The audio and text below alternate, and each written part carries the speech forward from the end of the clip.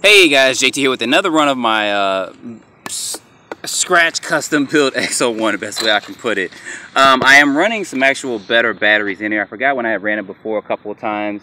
The LiPos I was running, even though they were 3S 5000 milliamp 30Cs, they weren't the best. I've had them forever and a day, and it's a big difference in performance of the two. So I figured to give this XO1 a little bit of justice, I would take this out and try to run it real quick, see if we can get this thing to go straight.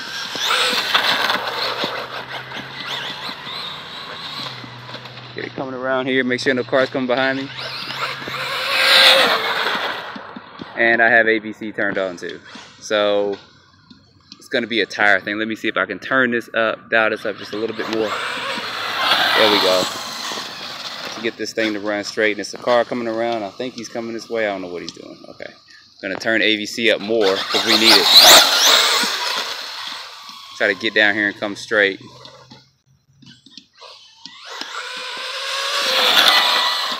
Almost got it up to full speed. Let's come back up.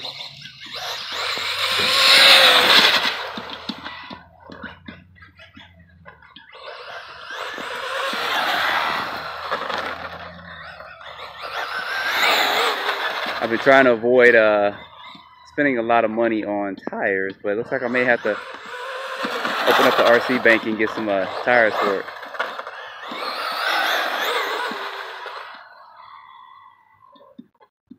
Try this one more again.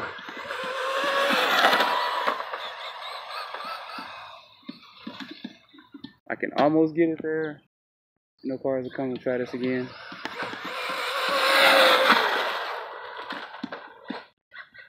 Comes a car real quick. Let this car go by.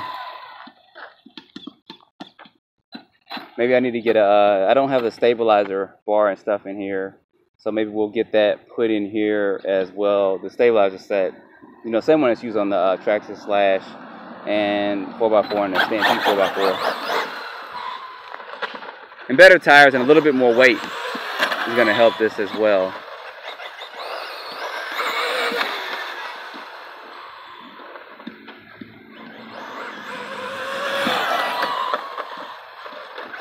I turned the AVC up a little bit more so it's handled a little bit better, which it needs.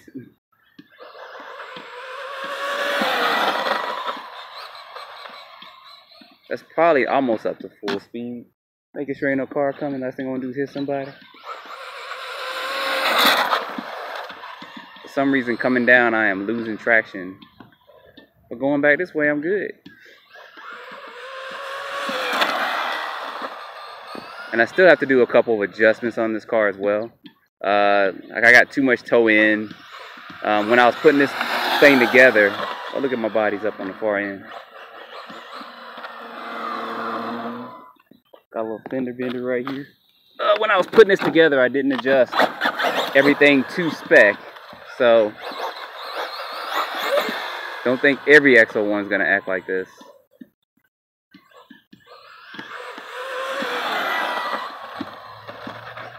And the beauty about how I have this set up is I can go to low speed with this radio, and that's full low speed right there.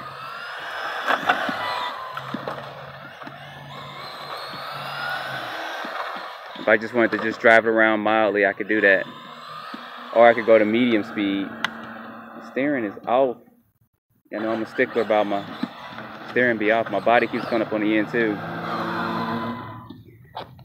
And this may be happening. I did raise the car up a little bit and I did kind of crash it right there. So that's rubbing a little bit right there. This is going to be medium speed here.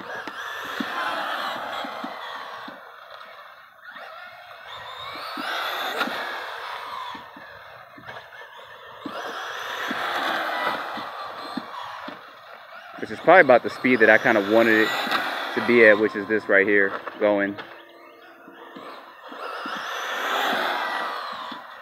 Because I want to take it like to small tracks and stuff and be able to run it and be able to control it and run it. It's just the one thing I think that hurts this car is the weight. It does need to be a little bit heavier. So I can always weigh this thing down some. But the main test here was that I raised the suspension up to the, I think it was 3rd hole on all 4 corners, closest to the outside corners, because it was rubbing real bad, and I wanted to see the difference in performance for this. Of course, it's still going to hit and scrape some, but I think more or less like this is controllable.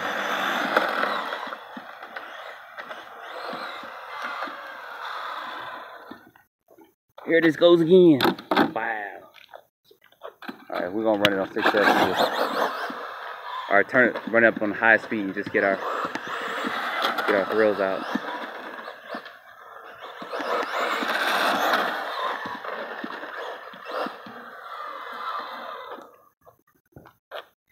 I'm gonna have to fix that. I may have to do a little trimming right here to keep this from getting up in there, because I see what's happening. It got probably folded up in there once when I was running. It just continually doing it, so I may run it without the body on in a minute, just to get my feel. Matter of fact, let me do that real quick. Take this body off and run this real quick without the body on it. Alright, test this real quick with the body off. We gotta get better runs. Maybe I should put a truck body on this. What do you guys think?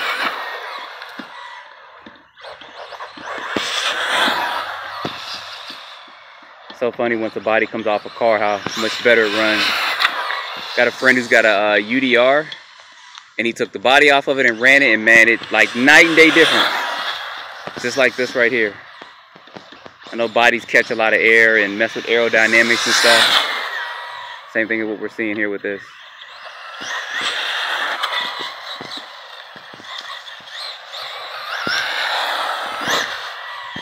Connectors flying all over the place.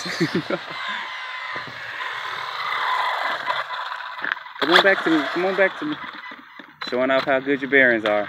So anyway, guys, that's a run of this. I wanted to get this out, tested with these modifications made to it real quick. So runs better with the body. I may have to do some whole stuff in the body for better aerodynamics and do some trimming. But as always, guys, don't forget to like and subscribe and stay tuned for more videos. Thanks for watching.